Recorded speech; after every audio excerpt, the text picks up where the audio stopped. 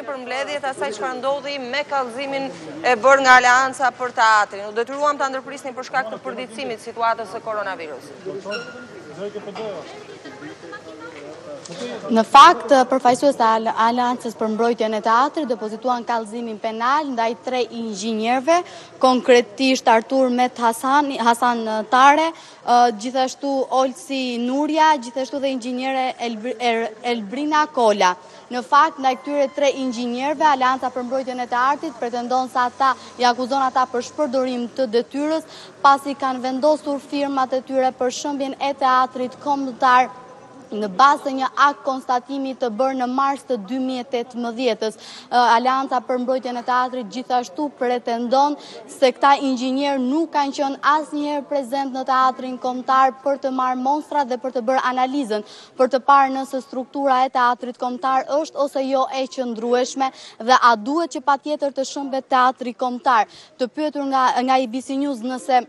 ka pasur ose jo inxhinier të tjerë të cilët kanë vajtur dhe kanë bërë akt konstatime pas 2 tërmeteve të forta që ka kaluar vendi në 21 shtator dhe 26 nëntor, Aleanca për mbrojtjen e teatrit ata u përgjigjen se asnjë inxhinier nuk është paraqitur në teatrin kombëtar për të bërë mostra, për të marrë mostra dhe për të bërë analizat dhe më pas për të arritur në konkluzion. Ashtu siç është parashikuar edhe në ligj, duhet të paktën që një godin të shëmbet duhet që të vlera e ndërtimit të saj të jetë rreth 70% e vlerës që ajo do të kishte nëse do të bëj edhe një herë nga fillimi. Pra në kosta e rindërtimit duhet të jetë 70% e kostos në të cilën do të shërbente për ta ndërtuar nga e para. Në fakt, regjizori Budina e quajti marshimi nga Aleanca nga teatri deri në prokurorinë e Tiranës si marshimi i drejtësisë, pasi ata kanë shpresën se prokuroria e Tiranës do të arrijë të hetojë dhe të vërë përpara drejtësisë dhe të pengojë shembjen e teatrit kombëtar, pra të pengoj vendimin e Këshillit Bashkiak të marrë ditën e djeshme ku vendosje teatri kombëtar do të shëmbet. Në fakt, duhet tekstuar që Aleanca për mbrojtjen e teatrit pretendon se 3 inxhinierët, përveç se kanë vendosur firmat pa qenë asnjëherë prezent dhe janë bazuar pikërisht te një akt konstatimi bërë në 2018-ën. Ata pretendojnë se grupi prej 5 inxhinierësh të cilët kanë qenë në 2018-ën, 3 prej të cilëve kanë qenë të palicencuar, ndërsa aktualisht kemi në pjesën e grupit të inxhinierëve të cilët kanë vendosur firmat për shembjen e teatrit kombëtar, 3 inxhinier emra të rinj të cilët nuk kanë qenë asnjëherë prezent në teatrin kombëtar, po janë bazuar te një akt konstatim që është bërë në 2018-ën. Ndërkohë që përfaqësues të Aleancës janë shprehur se ata kanë bërë vet analizat e teatrit kombëtar dhe kanë arritur në përfundimin që struktura e tij është e qëndrueshme dhe nuk përbën rrezik për të shëmbur, pra teatri kombëtar përballoi edhe 2 tërmetet e fuqishme. Glidona, ndërkohë çfarë kanë paralajmëruar mbështetësit e Aleancës për mbrojtjen e teatrit, sepse nuk janë të gjithë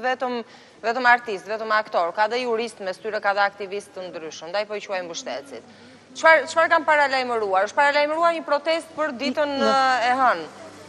Si do të veprohet? Në fakt, ata e cituan diku që do të kemi një protest ditë e hënë, duke qenë se do të merret edhe vendimi të paktën siç është lajmëruar në Këshillin Bashkiak për projektin e ri të teatrit kombëtar, por nuk pranuan që të jepnin detaje në lidhje me mënyrën se si do të zhvillojë kjo protest. Ata arritën të thonë të paktën që në akt konstatimin e 2018-ës kishin konstatuar që 3 inxhinierët janë pa licencë, por kishin pritur këtë moment për të bërë kallëzimin penal, pasi sipas tyre e kishin deri diku të parashikuar që situata do të përvijonte deri në këtë lloj mënyre dhe për këtë arsye ata i kanë mbledhur dokumentat dhe i kanë ruajtur për t'i pasur për t'i depozituar më pas në prokurori ku shpresojnë që të gjejnë drejtësinë. Pasi ashtu si theksova, ata e kanë quajtur marshimin e tyre marshim drejt drejtësisë dhe shpresojnë që prokuroria e Tiranës t'i japë zgjidhje kauzës së tyre, pra kauzës së qytetarëve. Glidona, të falenderoj. Faleminderit edhe për këtë raportim nga prokuroria. Është bërë pra kallëzimi i Aleancës për mbrojtjen e teatrit për institutin e ndërtimit, ku sipas mbështetësve të mbrojtjes së teatrit kombëtar thuhet se ka mashtrim dhe nuk ka patur një ekspertizë të mirëfillt sepse inxhinierët nuk kanë britur kur për të marrë materiale apo për të parë se çfarë ndodh me godinën. E gjitha kjo mbetet për të sqaruar, mbetet në dorë drejtësisë nga sot e tutje, ndërkohë që lideri i opozitës, zoti Lulzim Basha, sikurse ata e kemi ndjekur deri në orët e para të mëngjesit të sotëm, ka qenë pranë Aleancës për mbrojtjen e teatrit, pranë godinës së teatrit kombëtar.